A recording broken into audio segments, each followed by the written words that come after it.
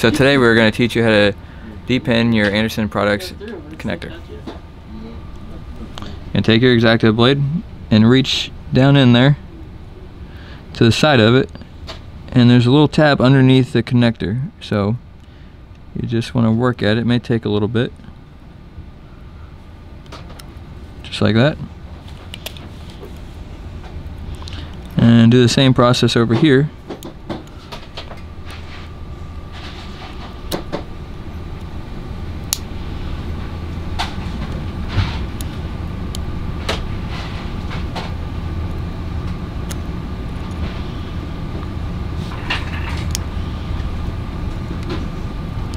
It may put up a little bit of a fight for you.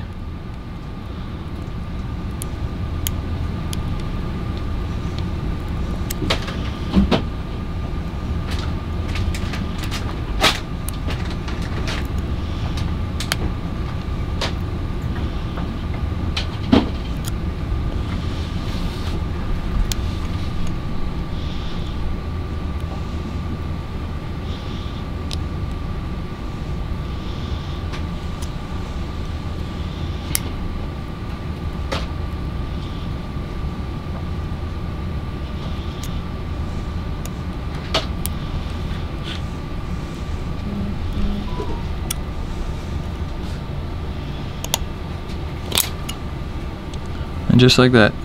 And inside you can see the clip you're fighting, where this little cup end just comes right over the edge of it to secure it. And that's it.